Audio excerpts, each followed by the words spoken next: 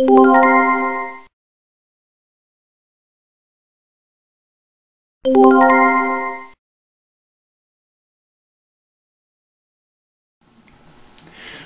to this video in the series, and behind the camera is part-time cameraman E&D and full-time son, and we're going to demonstrate how to load a single cartridge, take you through the full, simple, basic process. First thing we do is install our dies. I'm going to need a shell holder. That's the little bit that goes right here that holds my shell in place. Part of the benefit of using somebody other than Lee's nuts on their dies is I already have these things adjusted from the previous time. So they screw just right in, and they are going to be ready to rock and roll. I do like to adjust my bullet seater just to make sure I have just exactly the right depth. Okay, now we're just about ready to check our charge and set that up.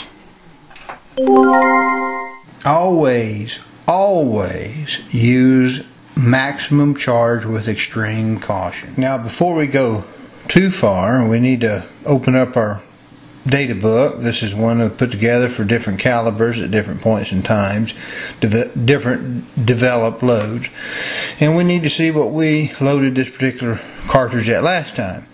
Well, this data is the original data from the powder manufacturer, Hodgdon, and up here in this corner I have gone through when I stepped through and developed the load. I happen to develop this at just under the maximum charge of 100%. You step these charges up a small percentage at a time, and then when you test fire them, you just make sure that there's no surprises and there's no case expansion or anything like that. But this is a developed, established load for me. Yeah. Okay, we have consulted the notebook, and I've seen what my recipe is, and I get my shell box out where I have mostly spent shells, and I also see that I've got the same recipe on top, and I do like to date it because you can't trust your memory and you don't want to accidentally get a different load. Here's a shell, I'll say an empty case that we're going to make a round out of, and I'll put that there. And here's my powder, the one of my recipe.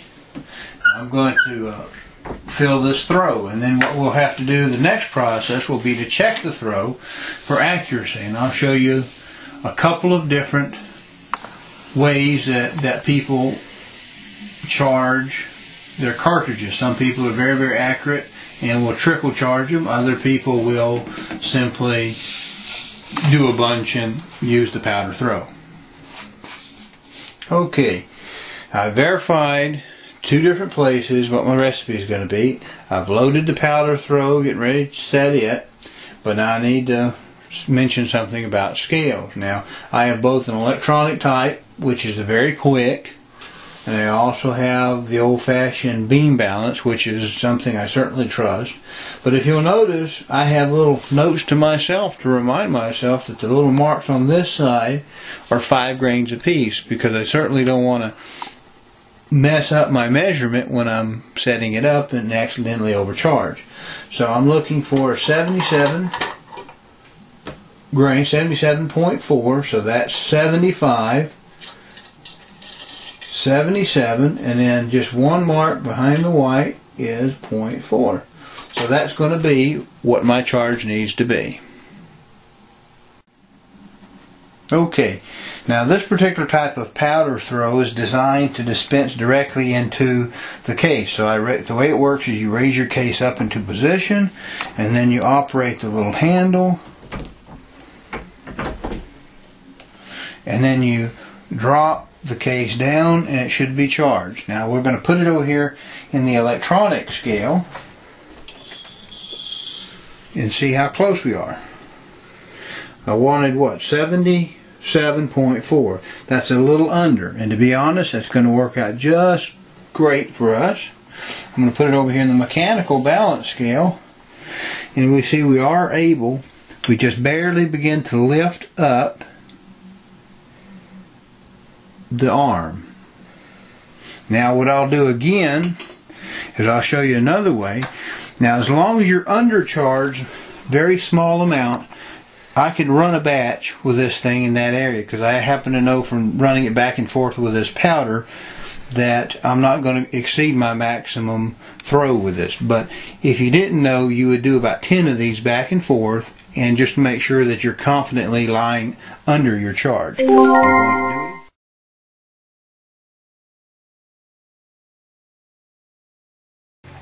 Here's another one. What I'm going to do with it is show you this other device. This is called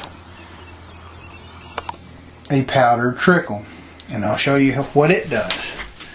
I'm going to come over here to my scale, and I'm going to just turn this little knob until just a few of the little pieces hit. Okay, that gives us an absolute perfect charge every time. And if you're doing rifle bullets, a lot of people will do it that way. They'll trickle charge every single case because they want to be deadly accurate. Okay, now that we've verified we have a good charge, what we need to do is we need to decap and size, neck size, the spent case. We need to then reprime it and then add the powder. So we spin the turret from our powder to spent to our neck sizing die, and since we're just doing neck sizing with a collet and it's already set up, all I need to do is bring this thing up, and that should take care of that.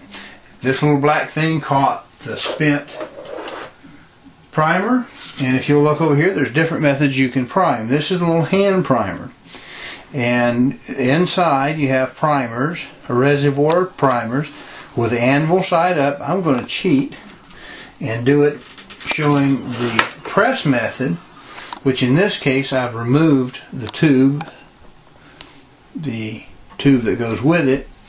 That is a reservoir for this so that we could film better, and we just simply push this into the press and bring this down and insert the primer. And I'm going to pull this out just to show you. There's the primer. Feels nice and flat. I'm going to go ahead and put her back. I'm going to go ahead and just make sure she's just absolutely tapped in there, because I'm a little bit at an angle so that the camera can get the shot. Now we have that in place. Take this out, set it down, put our funnel, set it in place, and our exact trickle charge the powder goes. So I'm going to go ahead and put my case back. Okay, now we need to rotate the turret around into the bullet seating die. I'll reach in here in my box of Hornady 30 cal 150 grain Interbond bullet, and if my neck is sized correctly, it should fit like that, and we should be able to slowly raise the case, take it down, bring it back, and I'm a little too deep. See that? So now I'll show you the Hornady bullet puller. And we're going to go in that. Let me tilt my head down to see it. And then we pull it back out. Now I'm going to have to adjust this upwards. We'll try her again.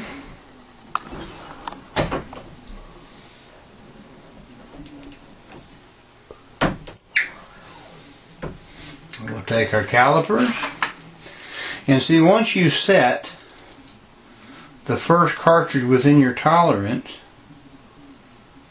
this is supposed to be, according to my box, my recipe, 2.455, and I'm at 2.455. How about that?